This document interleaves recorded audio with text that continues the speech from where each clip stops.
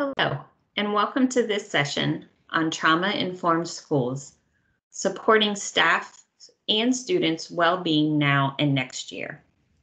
My name is Emily Jordan. I work with the Office of Integrated Student Supports at the Department of Education.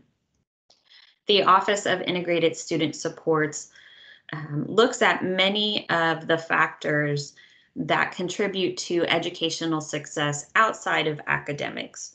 So we're looking at supports such as mental health supports, behavior supports, social and emotional learning, school safety, school climate, as well as supports and services for students who are considered vulnerable populations, such as students in foster care, students who are involved in juvenile justice, as well as English learners.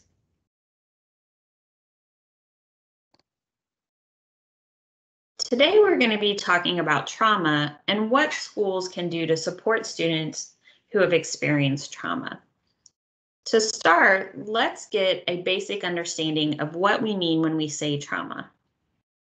The National Substance Abuse and Mental Health Services Administration defines trauma by stating trauma results from an event, series of events, or a set of circumstances that is experienced by an individual as physically or emotionally harmful or life-threatening, and that has lasting adverse effects on the individual's functioning and mental, physical, social, emotional, or spiritual well-being.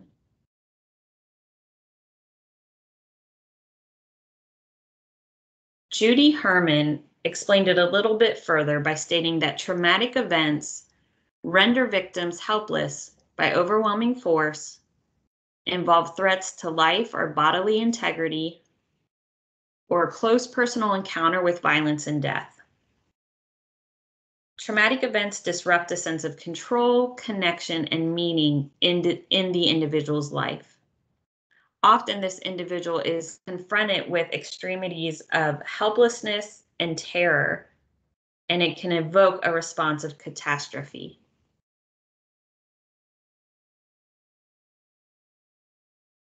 Take a minute and think about some of the students and families that you have worked with. What are some of the traumatic events that they have experienced?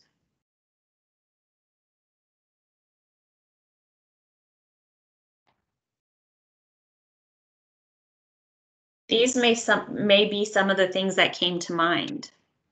Accidents, whether it's a car accident or some other kind of accident. Recently on the news, I saw a horrible accident where several people were injured when a deck fell. You may have also heard about students and families experiencing child abuse and neglect, natural disasters, violence, whether it's in the home or the community, harassment, intimidation, bullying, medical illness, and again, whether this is for the child themselves or perhaps a close caregiver.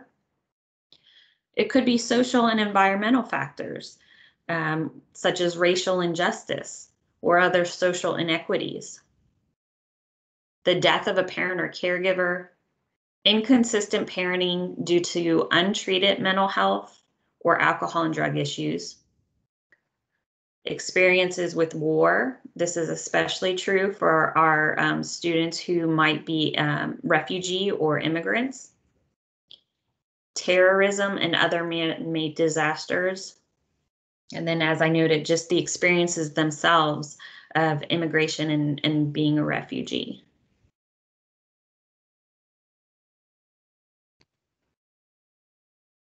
Right now, we are all dealing with a collective trauma, and this is addressing the pandemic of COVID-19.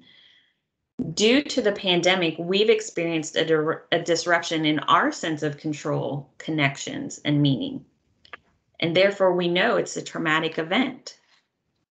So we have to take this into consideration as students are returning into the face-to-face school environment and continuing throughout next year school year. Aside from the concerns of the physical effects of the virus, there have been a lot of other long-term effects. There's been life changes in work, in school. Many families have seen changes in their finances, housing, childcare, inability to visit loved ones, inability to participate in activities that previously might have been helpful in managing stress. It's just created a lot of needs and truly has resulted as a traumatic event for everyone involved.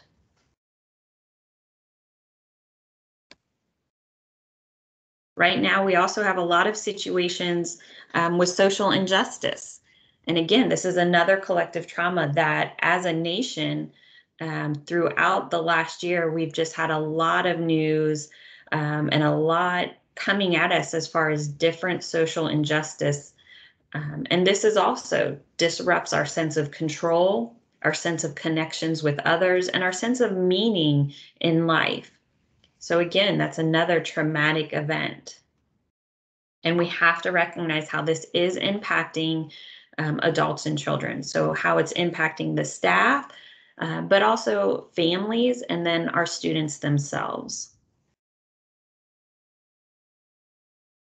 Even with COVID-19, we've seen virtual education demonstrating some of the ongoing inequities in access to education, as well as multiple other social justice concerns. So these are all things we need to take into consideration as students are returning, and throughout the whole next year, these really are going to have some long-term impacts. When we talk about traumatic events, there are different traumatic events, and they can be defined as acute, chronic, or complex. Acute trauma results from a single incident, such as a car accident, a loss, or a natural disaster, so perhaps maybe a tornado experience. Chronic trauma is repeated and prolonged, such as domestic violence or abuse, ongoing community violence. And then complex trauma is exposure to varied and multiple traumatic events. And often these are very invasive interpersonal events. So this might be something such as profound neglect or profound ongoing abuse for a very long time. It could also be your parent being incarcerated and out of the home for many years, moving to live with a relative, and then abuse in that new home. So all of those traumas on top of each other, kind of compounding each other, can be a complex trauma. The type of trauma experienced will help determine the type and level of intervention that might be needed for a student. And this is why it can be helpful if we know the trauma history when possible. Sometimes we don't know, and we are going to talk about that a little bit later. However, whenever it's possible for us to really build partnerships and relationships with families and get a true understanding of a student's trauma history, it can help us to understand what kind of interventions might be needed.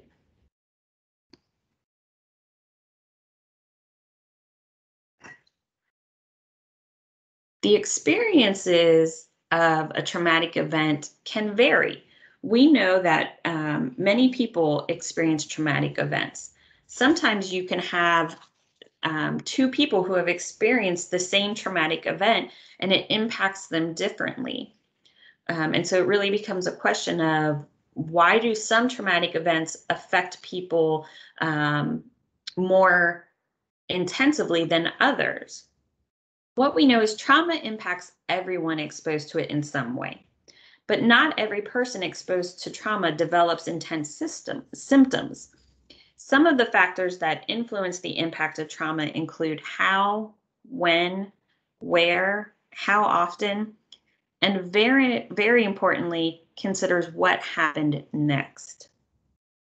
So when we talk about what happened next, this really comes down to what happened after to help support that individual. So let's think of the case of abuse. if a child reported abuse or abuse was discovered, what happened after that? Did someone ignore the concern? Did they just kind of shake it off? Or was there a supportive person actively listening, actively believing that child and making the necessary steps to keep that child safe? Were counseling or mental health supports offered? All of these things impact the experience of the traumatic effects and the intensity of any symptoms of trauma. Many of the answers to these questions, how, when, where, what happened next, involve people and support systems. And I want you to think about your role in the lives of children and family. And all of you are people and a part of a student support system. And this is where we can all make a difference in the life of a child. And we're going to talk about that a little bit later as well. There are many impacts of trauma. Trauma can affect an individual's cognitive abilities. There can be physiological impacts, emotional impacts, behavior and relational impacts, as well as neurological development impacts. And we're going to talk about each of these a little bit more. And these impacts are really just the tip of the iceberg that we see above the water. It's helpful for us to think about that. Often there's so much more going on under the water that we can't see. And there really is multiple components that we need to take into consideration. Before we really get into the impacts of trauma, I want to take a minute to talk about the stress response system, because that really is something that affects trauma and our trauma responses. Our brain's biggest job is to keep us alive, and this includes keeping us safe. The stress response system is the body's emergency reaction to dangerous situations. This is commonly referred to as fight or flight. So for most of us, we walk around in a calm homeostasis response. We're safe, our mind and our bodies are relaxed. However, when we're faced with a potential dangerous situation, our body judges the situation and decides whether or not it is stressful. This decision is based on our sensory input and processing, so the things we see, hear, what's going on around us. And also based on stored memories. So it kind of draws on what has happened in the past and how did we survive and get through in similar situations.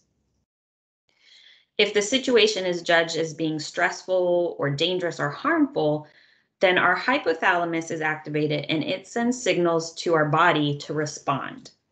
So our body gets flooded with hormones like adrenaline and cortisol and many others hormones. And then our body experiences increased blood pressure, heart rate, sweating. We may have heightened senses. And while the body is experiencing this, it's really focused just on surviving. That's what it's focused on. And so what it does in order to focus on surviving is it shuts down other systems to help preserve energy.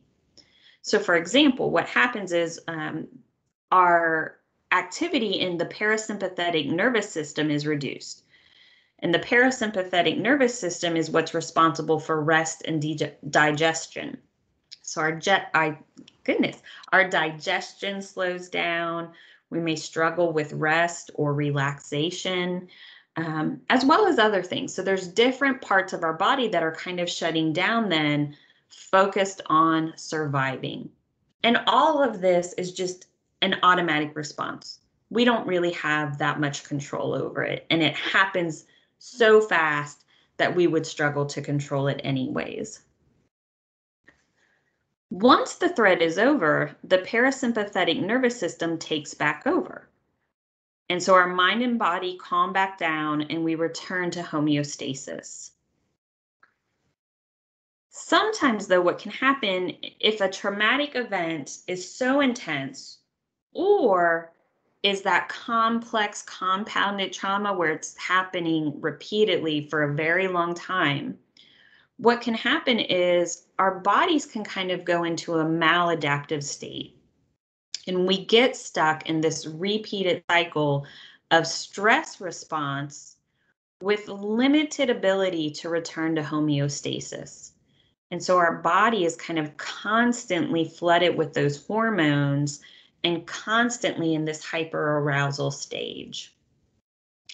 And this impacts our body, our brain, and our functioning. And so we're going to talk about that a little bit more, but I wanted to have an understanding of why all of that happens.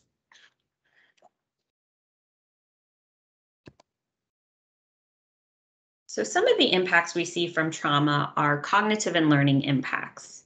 So we may see students struggling in the classroom to retain information. They might have an inability to concentrate. We might see them frequently fidgeting or zoning out. And when we think about this, what does that sound like to many of us? For many of us, we can say, well, that sounds like attention deficit disorder. And so we might have many students who are misdiagnosed. And so, I think it's always good to question, could this be a trauma response versus attention deficit disorder? And it's something where we just have to kind of track what are the symptoms that we're seeing. We have to get that history if it's available to us. And sometimes it isn't. And we'll talk more about that. But it's really kind of figuring out what is going on with this student. But with trauma, we do see cognitive and learning impacts. Often there's a struggle with executive functioning. So that ability to be able to manage time, to follow directions, to complete activities in a structured order. So these are the things that we're going to have to support students with, understanding that they're struggling with these things and then figuring out what are the supports and interventions we can put in place to help them. So it might be breaking directions down, providing directions in a visual format, making sure that we have written the directions out and provided it to the student. And ultimately, what we see is that there are more days of missed school.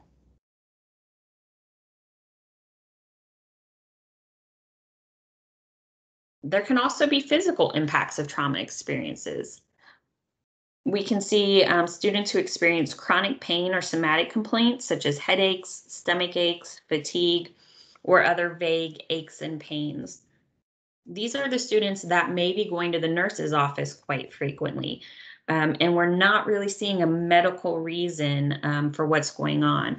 And so it's something that our nurses can provide a lot of information and help teachers as well as counselors identify when there are patterns going on.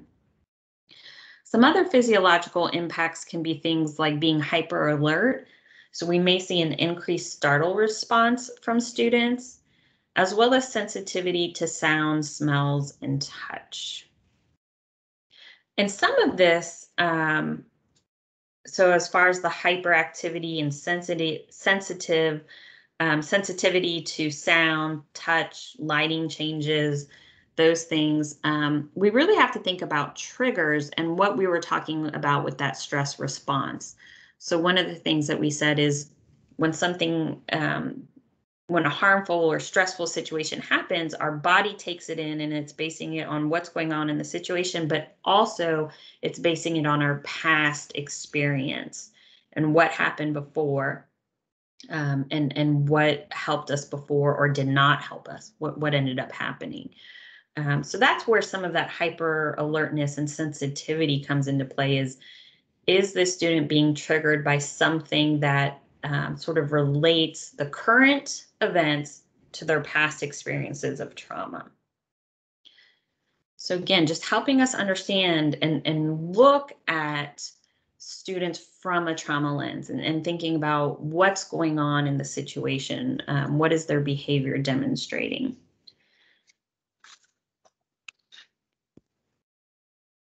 We also have emotional impacts. So there might be things like mood dysregulation, and this is where we may see mood swings. So it could be a situation where you have a student who, seems fine 1 minute and the next minute they're in a rage or they're crying. These are the kind of situations where I may have staff tell me, we have no idea what happened. This morning, he was fine, and then 60 seconds later, he's crawling under his desk and hiding. And they're like, nothing happened. They're struggling to identify what the trigger may be. The most likely emotions to surface in response to a traumatic event are anger, fear, sadness, and shame. Traumatic stress can evoke two emotional extremes, feeling either too much or too little. So you may have a student who is overly feeling a lot, and that's that mood swings. Or you may see students who seem very apathetic. They're not really feeling anything. They're sort of zoned out.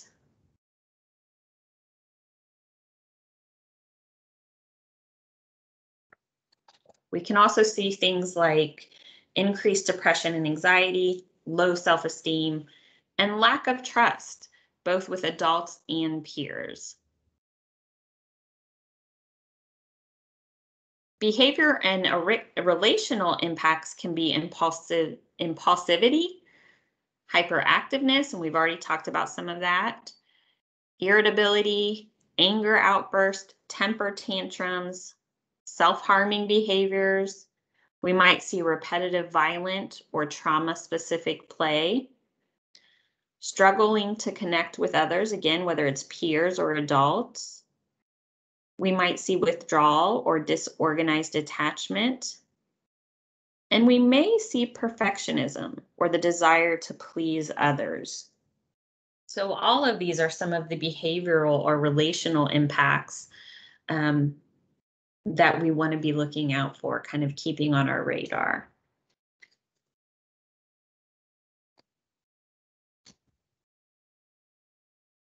And then there are also neurological impacts.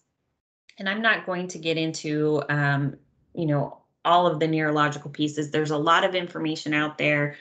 I think there's a lot of really good videos that explain this very clearly. So please check out the resources section. There's a great video from Nadine Burke-Harris. A lot of resources out there. What's important for us to know is that when there is prolonged exposure to trauma, especially during childhood when the brain is developing, there can be neurological impacts. We're lucky that in the last 15 years, neuroscience has given us the scientific evidence to explain what I think so many of us in the field, whether it was education or mental health, have known deep in our guts for years. We didn't quite have the explanation. We worked, with children who had extensive trauma backgrounds, and we saw the severe struggles they were having with forming relationships, with academics, with behavior. And we knew trauma was the factor, but we didn't really have all the science behind it. And so what's nice now is with neuroscience, we're able to demonstrate, look, there is an impact on how the brain develops. And this increased exposure to cortisol, norepinephrine, adrenaline, all of these things impact the body and impact how the brain grows. And so there's changes in, there could be a reduced size of the hippocampus and changes in the prefrontal cortex of the brain. So that's really those, again, critical thinking section of the brain. So that goes back to that executive functioning skills and the things that students may struggle with cognitively. So they may struggle with executive functioning. They may struggle with retaining information. So it could be something where, you've taught it repeatedly and they're really struggling to remember that information. So again, it's just helpful for us to understand that and take that into consideration in how we're addressing behaviors, but also how we're teaching our students who have trauma experiences. So all of this can feel very heavy and scary at times, and it's a lot to take in. Some of us work with students who have extreme trauma histories, or we may be in schools where there are a high percentage of students who have experienced trauma regularly. What's important for us to remember is there is hope. We can build school environments where students feel safe and supported, where they build relationships with staff and other students, and where they're connected with community supports. We can teach them the skills to safely manage symptoms connected to trauma, and help them to build resiliency and heal. And one of the most important ways we do this is through trauma-informed schools. Trauma-informed schools is a school in which all students and staff feel safe, welcomed, and supported, and where the impact of trauma on teaching and learning is addressed at the center of the educational mission. So it's really understanding what trauma is, but going so much further than an understanding of trauma. It's really about how do we apply a lens where everything we're doing in our educational mission is looked at from a trauma lens. Trauma-informed schools adhere to the 4 R's. So this is realizing the widespread impact of trauma and pathways to recovery, recognizing trauma signs and symptoms, responding by integrating knowledge about trauma into all facets of the system, and resisting re-traumatization of trauma-impacted individuals by decreasing the occurrence of unnecessary triggers. And these 4 R's, again, come to us from SAMHSA, which is the National Substance Abuse Mental Health Services Administration. So that's kind of wordy and I'd say a little high level. So what does that all mean? What does that come down to? So when we're talking about trauma-informed schools, what we're talking about is all staff having an awareness and understanding of trauma. So this is providing professional development to all staff so they understand how trauma impacts growth, how it impacts brain development, how it impacts relationships, behavior, and learning. And then really focusing on building a climate of safety and support. And this can be making sure that we have a climate that is consistent, where all the adults are on the same page, students know what is expected of them, and an environment that is really focused on building relationships, which is what comes next. Relationships of trust and rapport. So how are we promoting relationships not only between staff and students, but between students and students, so with their peers? What are we intentionally doing to build relationships of trust and rapport? Then we're providing a continuum of care or multi-tiered system of support to address trauma. And we're also working with our partners. So a system of care means we're working with our community-based mental health partners. We're working with our families. We have a whole system of people working together to provide care and support to our students who have experienced trauma. And then continually ongoing progress and monitoring to really check in. Are we consistently using a trauma lens? Are we doing what we said we would do, and is it working?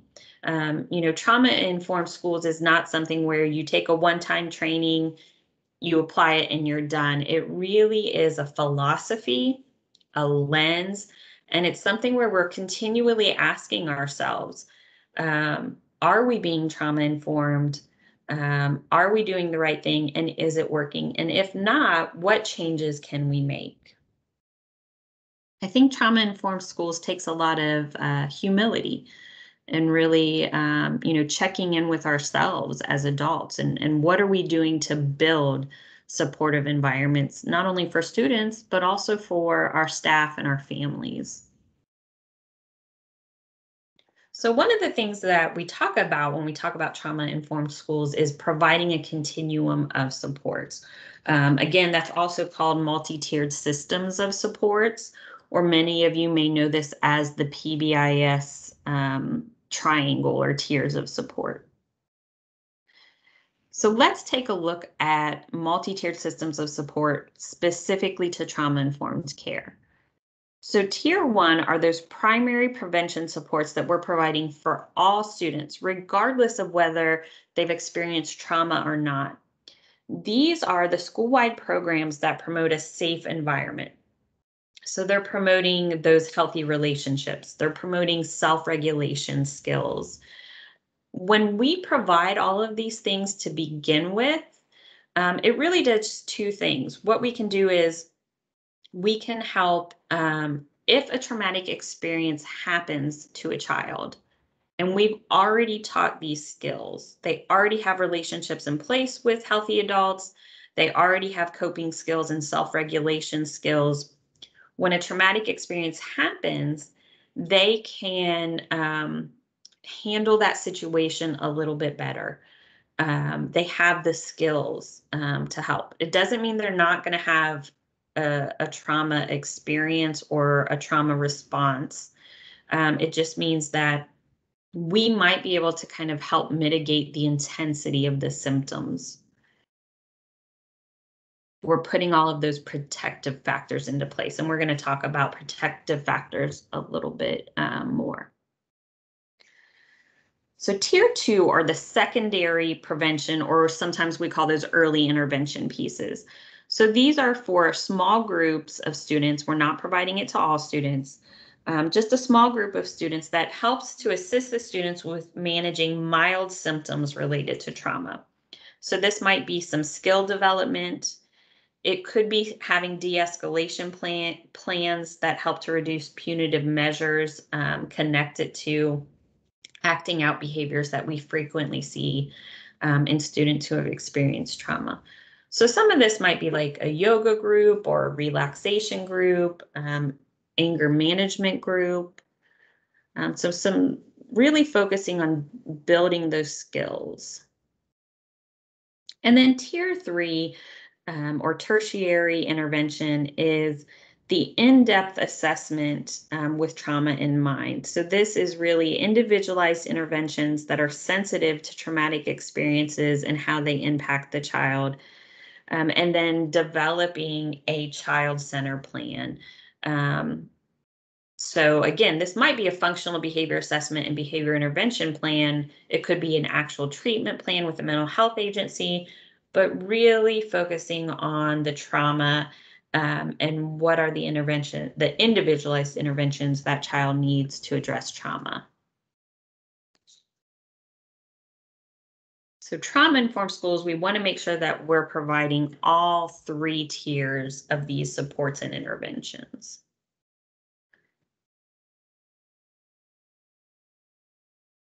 So let's talk a little bit about classroom supports. What is it we can do in the classroom to support students who have experienced trauma?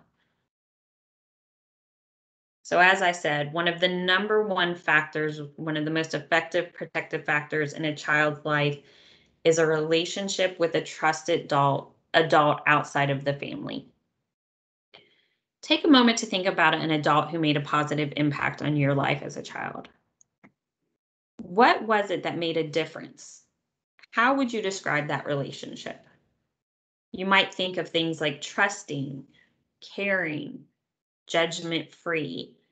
It could be that that person was consistently there for you. And then ask yourself, what is it that I can provide to students to provide a similar experience? How can I build relationships with my students? Students who have experienced trauma need help building trusting relationships. And sometimes they need help understanding that relationships are not dependent, that you're going to care about them no matter what.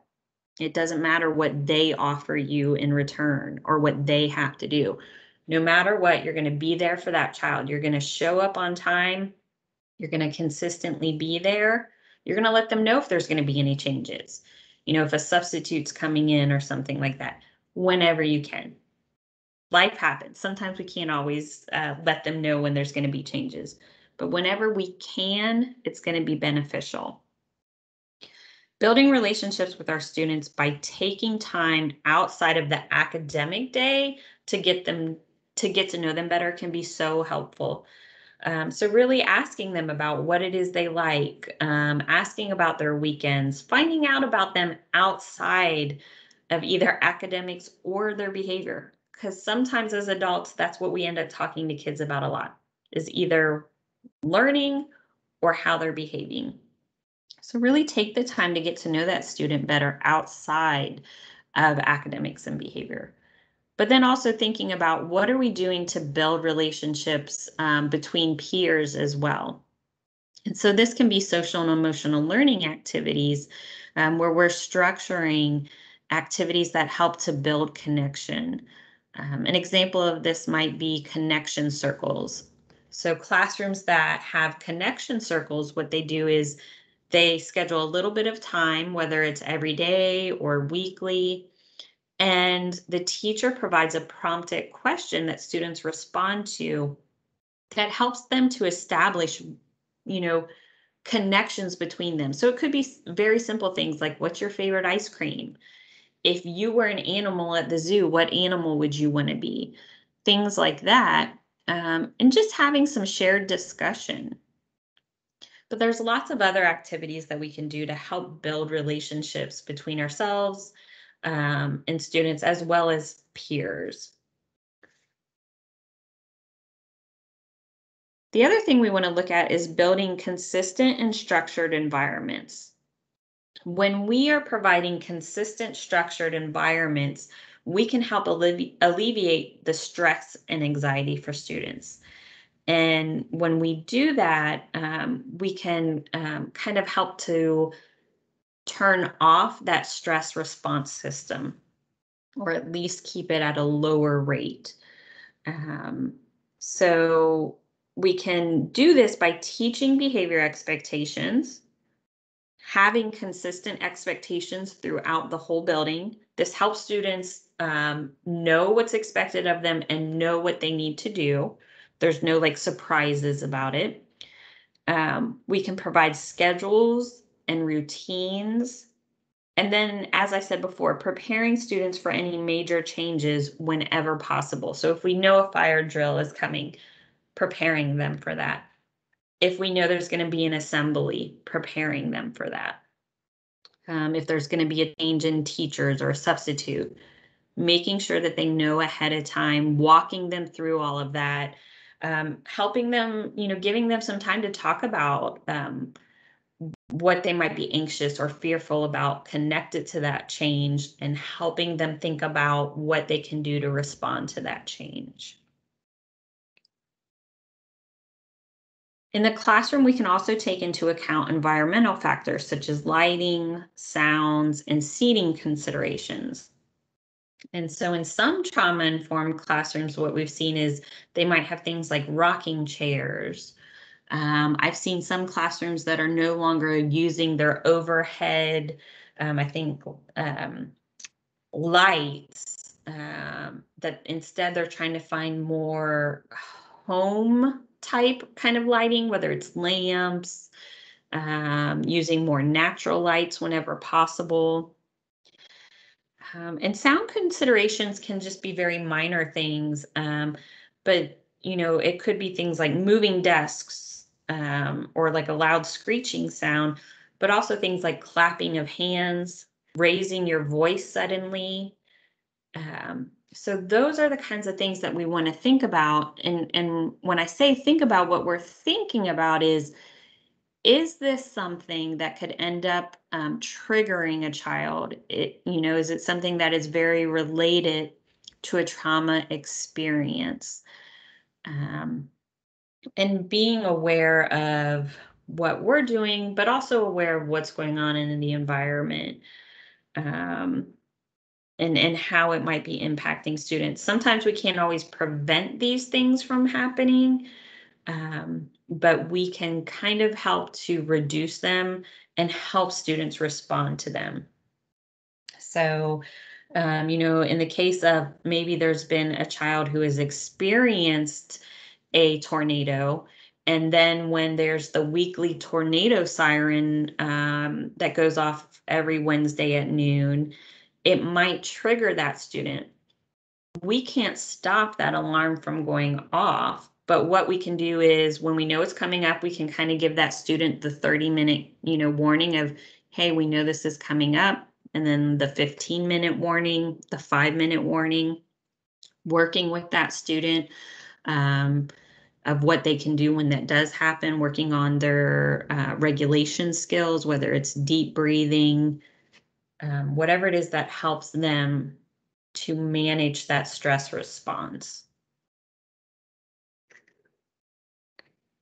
The other thing we can do is provide calming materials or spaces in the classroom. And when we do this, what we want to do is start from the beginning of the year of teaching the calming techniques.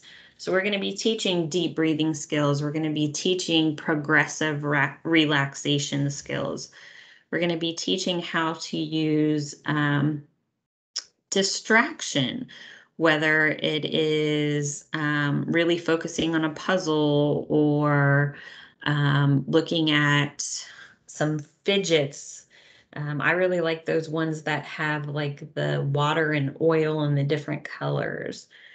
So teaching them, one, what all these different calming materials are and helping them to identify what works best for them. You can have students create their own menu. I've had students select like what their top 3 are. It doesn't mean they always have to use those. It's just helping them identify what works best for them so that when a stressful situation happens, they're already familiar with these materials. They already know the routine of where to go, how to ask for it, but they're also just more familiar with it in general. I don't know about you guys, but when I'm, going through a stress response, I'm not always thinking clearly. And I can't always, just be like, okay, take my 3 deep breaths. As an adult, that's hard for me to do. And so it's definitely hard for our students. And the more that we can make it a habit and a routine and part of their daily activities, the more likely that they're going to be able to use it when they need it. It doesn't mean they're always going to be able to. They're still going to need us as adults to kind of prompt them or walk them through those pieces. But the more familiar they are, the better they'll be able to apply it. We can provide regular breaks, whether that's brain breaks throughout the day. So those are very short, like 5-minute or less activities that we are doing. And again, whether it's like a deep breathing activity or a mindfulness activity. So we might ask students to close their eyes. And what is it they hear in the environment? What is it they smell?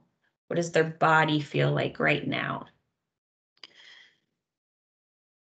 It can also be some progressive relaxation activities. So these are activities where we're getting students to kind of stress and relax or tense and relax the parts of their body from the head down to their toes. When we take those kinds of breaks and we build them into the day, we're helping students to regulate and calm themselves throughout the day. So we're helping them to use that parasympathetic nervous system in their body, which is designed to turn on that relaxation response. So remember, we talked earlier about how sometimes there's that maladaptation where our bodies, if we're continually in a trauma or stress response, our bodies may struggle in going back to homeostasis and calming down. And so as adults, if we're building in these regular breaks where we're practicing with students relaxation responses, and we're trying to get their body to go back to that parasympathetic state or using their parasympathetic nervous system, the more we as the adults can build that into the day, the better it's going to help them. And then one of the things we can do with students who have experienced trauma is providing more choice-making activities.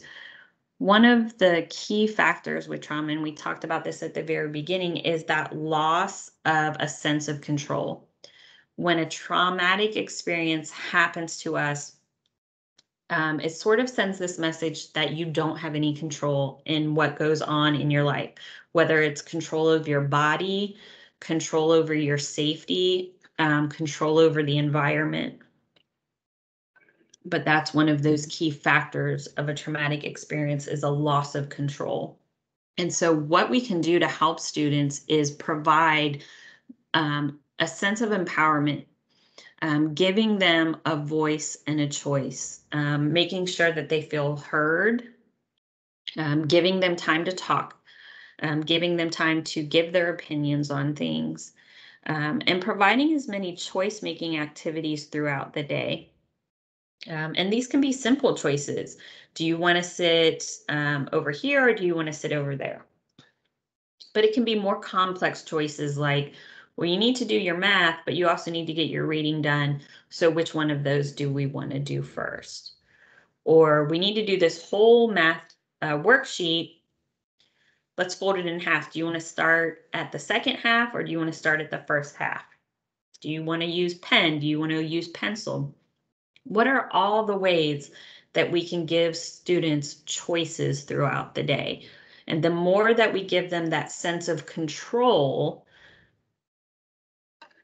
the better they can feel. And in all honesty, a sense of control is something that most students don't have in general.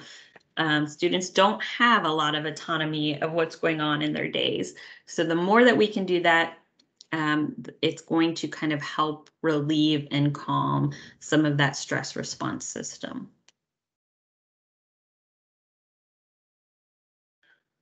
I want to take just a little bit of time to talk about adult self-care.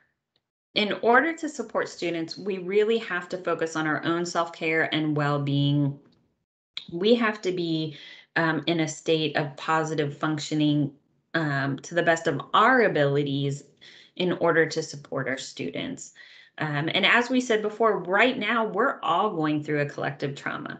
I'm definitely feeling it, and I'm sure all of our school staff are feeling it as well. Where many of us are balancing so many things. We're dealing with our own changes and loss of control, and just the impacts of COVID-19.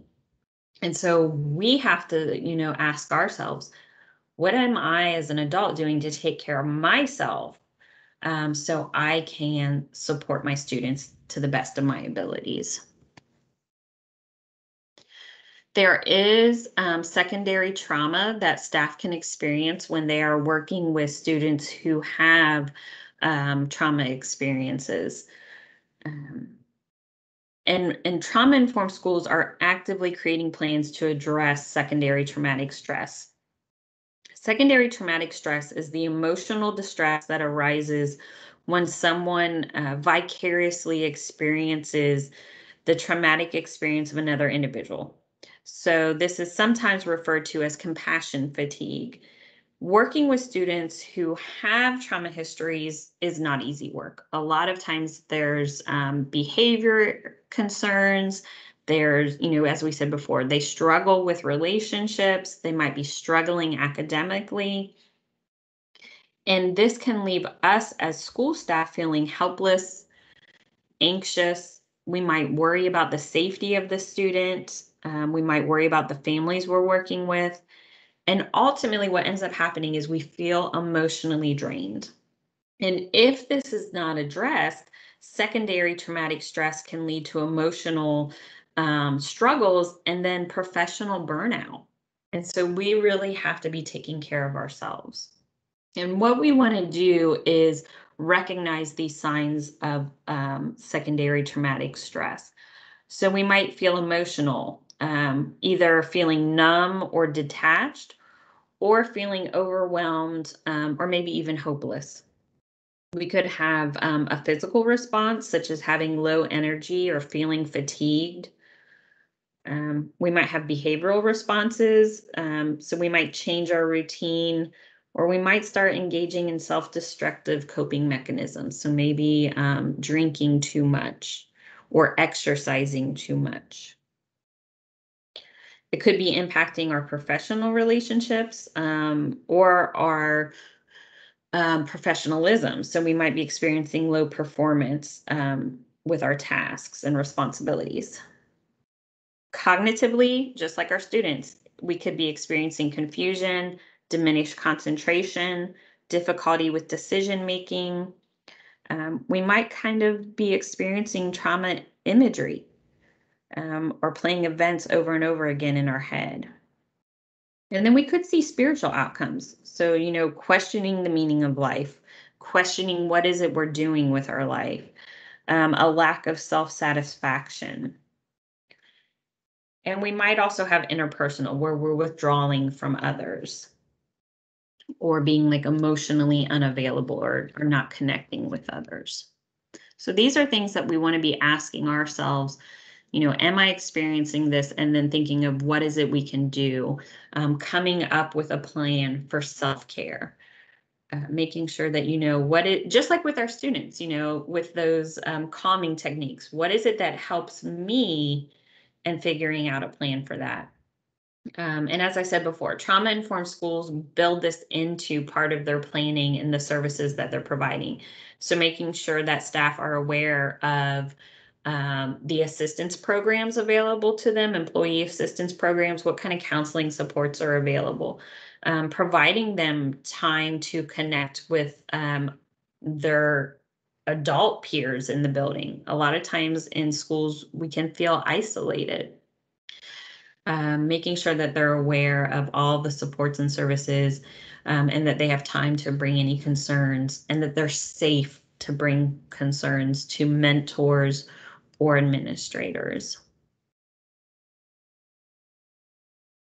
And last, I just want to leave you guys with some additional resources and information.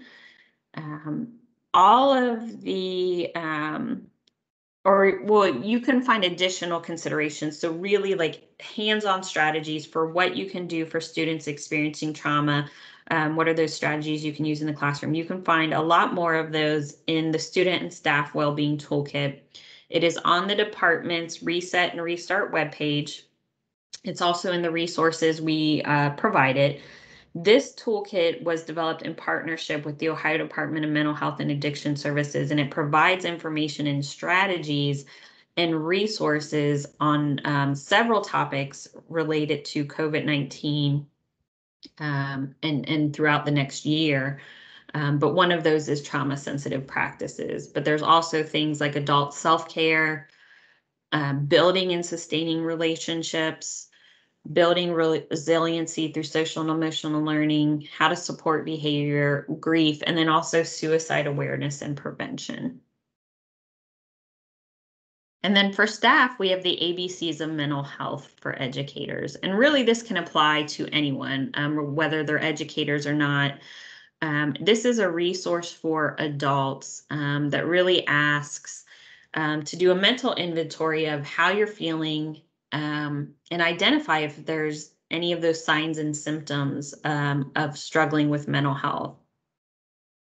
And then what you can do to support that. So the ABCs part of ABCs of mental health is asking yourself how you're feeling, being aware of the signs and symptoms of mental health challenges, and caring for yourself and others. So we have a webpage with information about that. And then we also have information with social media ads, sample press releases that can be used to help spread these messages. Right now, I think it's really important for all of us to know and hear that it's okay to not be okay right now. I think everyone is struggling. As we said before, we're going through a collective trauma. So this is a really difficult time.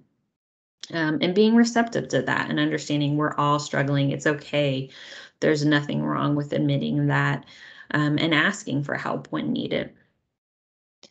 So this was a lot of information in a short amount of time. You can find a lot more information about trauma and trauma-informed schools on the Department of Education's website, and all of that is in your resources section. Thank you for joining us, and I hope you enjoy your other sessions as well. Have a great day.